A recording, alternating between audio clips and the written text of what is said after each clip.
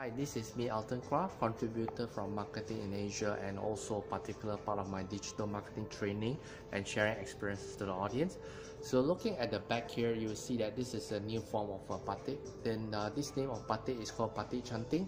So for those who have not heard what is batik canting, or in Malay they call it canting in a batik form, there's a textile particular craft that is made by handmade using a canting type equipment.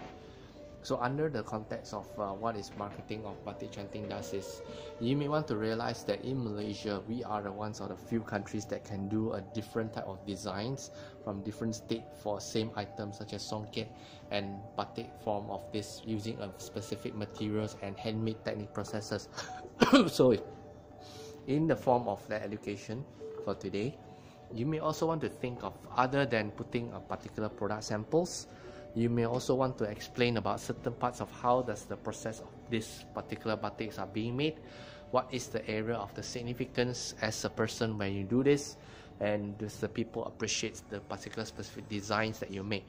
So assuming that your customers are not from normal people who always understand the aesthetics or beauty of such product, you can also take a look and walk them through.